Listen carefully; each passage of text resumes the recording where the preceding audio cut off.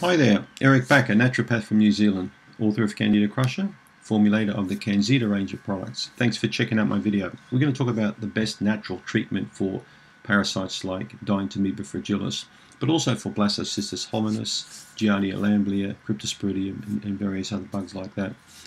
Now, when you look at this video, no doubt you will have looked at many other videos, I trust, on the internet on parasites. You may have looked at some medical ones, you may have looked at some natural ones, and you may be here thinking, well, maybe this guy is going to tell me something that, I need to know. Maybe he's going to tell me something that's crap or something with good information, but I want to know what's the best natural treatment for this bug. Well, I can tell you one very important thing. Taking pills is no guarantee you're going to get rid of anything. So if you're going to look at this video and thinking just by taking a bunch of dietary supplements you're going to get rid of this bug, you haven't really got a hope in hell, because you need to make changes on quite a few levels if you want to get rid of this thing permanently. I don't like using the cure word, but if you want to eradicate a parasite from the body, you need to understand that just taking a drug like doxycycline, iodoquinol, secnidazole, but even just taking garlic with a high allicin extract or oregano oil with a high cavicril content, anything like that at all, if you think you can just take something and sort it, you're in fantasy land, because it ain't going to happen. How can I sit there and say that? You say, what kind of a fool is this idiot with glasses on telling me this sort of information? Well, I can say it based on thousands of patients over nearly 30 years of experience. Right? I've treated a lot of people with parasites. I've been long enough in the business to see a huge recurrence rate with people coming back again and again and again. I just had a look at a very interesting medical website where they say that the success rate, for example, on doxycycline and iodoquinol is very, very high. And you can read all these testimonials on the website. Now, the funny thing is, these are exactly the patients who come to see me after they've been on these pharmaceutical drugs for 1 or 2 rounds. I can't tell you how many people I've seen over the years that have taken a pharmaceutical drug and felt really well, and then it all turned to crap. And then they started getting abdominal pain and the gas again. And then they started looking for somebody else. And these are the cases that are up at my doorstep. Then I've got to start thinking, how can I help this patient finally overcome this thing permanently? So it's usually only by adopting a combination of multiple different aspects to put them in a protocol, you're going to get the result that you're looking for. So as I mentioned, just taking pills is not really going to create a permanent fix. Looking at boosting up your immune system is very clever. Looking at assessing what's going on in your digestive system on a much more wider basis is very intelligent, because many people who've got one or multiple parasites will often also have very low levels of beneficial bacteria. They'll have bacteria that are going in transit from good to bad to ugly. They'll also have perhaps a yeast infection internally, one or multiple Candida species or other kinds of species living inside their gut. They may have other challenges like poor digestive enzymes. There could be inflammation. There could be elevated or depressed secretory IgA, poor immune function. They could have a high eosinophil count in the blood. There could be lots of different things going on. So getting a comprehensive stool test is a smart thing to do if you've got parasites. You can go through many different kinds of labs. Genova Diagnostics or Doctor's Data tend to be the better labs to get the stool test done. So if you suspect parasites and you've got tummy pain, you've got diarrhea or bloating or gas, you've got something like that, then you need to be, on your toes and think, I need to do a full assessment and find out what's going on before you jump into natural treatment. Get all the facts. Get all the facts first. Make sure that things are assessed carefully and properly before, you do that. All right? All the information is what you want, and then you can make an informed decision. Shooting from the hip is not a good idea. All right? So let's have a look at a natural treatment plan now for a bug like Dientamoeba fragilis. How are you going to put this together? Well, my question to you, if you're a patient, would be, how long have you been ill for? What kind of lifestyle have you got? What are the contributing factors that led to you getting this infection in the first place? What has your diet been like? You know what I mean? What is your occupation like? Do you travel a lot? Have you got good hygiene? Are you willing to make some changes in your lifestyle where changes need to be made? Can you stop drinking alcohol for 12 months?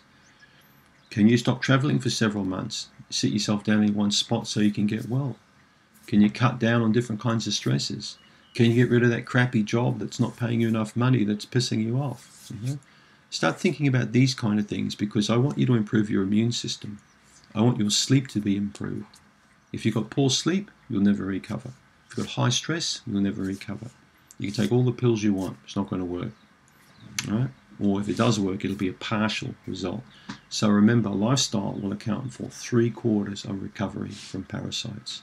3/4. And this could be one of the reasons, again, why people who take even a pharmaceutical don't quite get the long-term effect they're looking for, because they took the pill for the ill and they kept on doing the same stuff they were doing, and they came back. And I've seen it not just once, not twice, I've seen it hundreds of times with people that they went to the trouble of taking a pharmaceutical, getting the result they were looking for, but it didn't hold long enough. Now, the other thing that you need to learn with parasites is, I think, that a very important aspect of treatment that's totally overlooked, not just with natural treatment, but we commonly find this with medical treatment. They'll give one round of drugs and they'll expect it to be finished. Well, it's not going to happen, because parasites are very clever. You can knock them down, but they come back up again. And this is what I call the sucker punch, or when you've hit something hard, you wait a little while, then you hit it hard again. How many times have you seen a movie, well, if it's women watching this, they probably wouldn't have seen this, but if you're a guy watching this, how many times have you seen a film when the bad guy got knocked down and he's lying on the ground, and then the guy who hit him thinks, yes, I've won, but then all of a sudden the bad guy comes up with a knife or a gun and bang, he gets the good guy. Well, that's what parasites do. You knock them down, you think they're down, but they turn around, they bite you in the butt. So I think a very smart move, which from experience works well for me, is to treat the patient for a 6-week block and then wait probably about 14 days and then do the sucker punch, hit them again. Okay, it's a very clever approach. It works well for a lot of people, and this tends to put the bugs at rest for a long time. I use it successfully for Helicobacter pylori infection, Cryptosporidium, Dientamoeba, Pseudomonas, Blastocystis, many different types of bugs when I encounter. I find it works more so for parasites than it does for Candida. With Candida, I think it's best just to keep treating, and then back off treatment.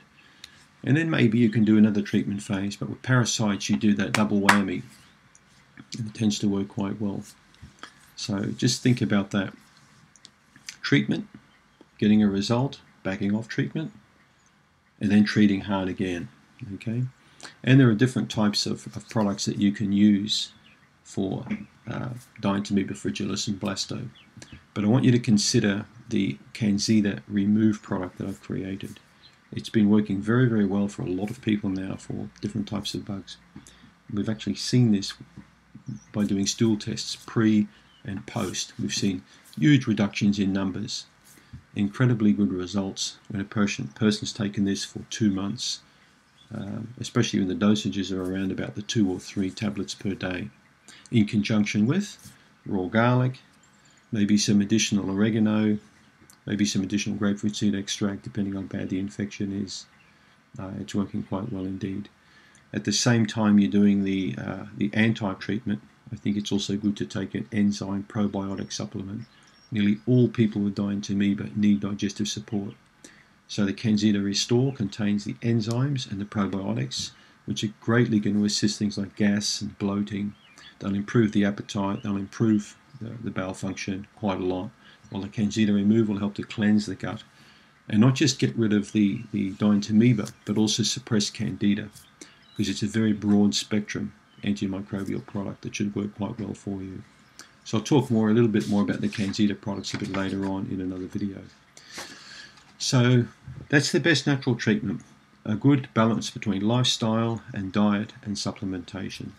It's the best way to permanently eradicate any kind of parasite you've got in your body, is by really looking, at the overall picture and to see what you can fix up in your life. Not just a matter of popping a pill and thinking, well, this will fix it up. It's a waste of time. Thanks for tuning in.